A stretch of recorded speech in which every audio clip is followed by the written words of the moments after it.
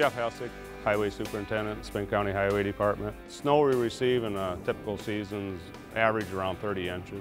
Miles of road that we maintain is 700 miles. We have 160 miles of paved roads, 540 miles of gravel. Every blade operator has a designated route throughout the county. We have 5 out shops that we have spread out throughout the county. Each operator maintains roughly 70 to 90 miles of road. Handling the heavy snow with these blades, the blade was heavier than our previous blades. Power, we had good power, the all-wheel drive system. They were able to stay on the road and punch through those heavy drifts without getting thrown around. We have 2 140Ms and 3 140M2s.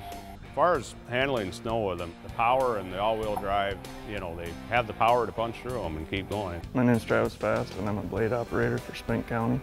What I like about the machine is the visibility and the comfortable cab with like the armrests and the joystick controls. With the visibility, you can see like 3/4 of the whole moldboard. There's just a small part of it that you can't see. To be able to see what you're actually doing instead of going by feel. The lugging power is way better.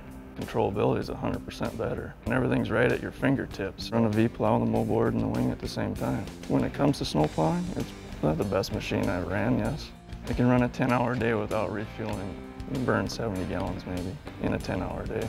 The worst snow that I was in, probably 3 foot of snow, 4 foot of snow. It just depends, you know, you were hitting banks that were as high as the V-plow. We had one spot where we pushed it 20 feet for 2 miles. Handled great. There's a big difference. Normal plowing snow, you run 18 to 23 mile an hour. You know, pushing back heavy snow, you average 10 to 16. Just depends on how deep and heavy it is and how hard. Way more lugging power in the deep snow. My response is they're a great snow machine. The visibility, nothing's in your way. It's a lot easier on your shoulders and your arms. You're more relaxed.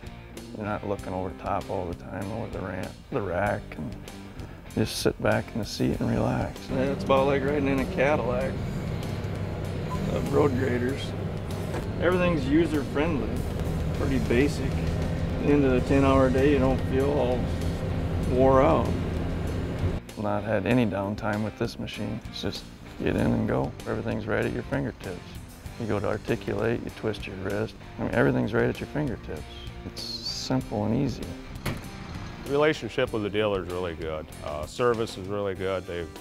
Anytime I've had any problems and call, they come down and take care of the problem. As far as any updates, they're really good about getting down here and getting updates put on the machines. Had a real good relationship. Other agencies, I guess I would tell them the service is good, the fuel efficiency is good, the ease of the machines is good with the operators. I guess that's what I would tell other agencies in the buyback, what you're going to have at the end, you know, when you go to resale.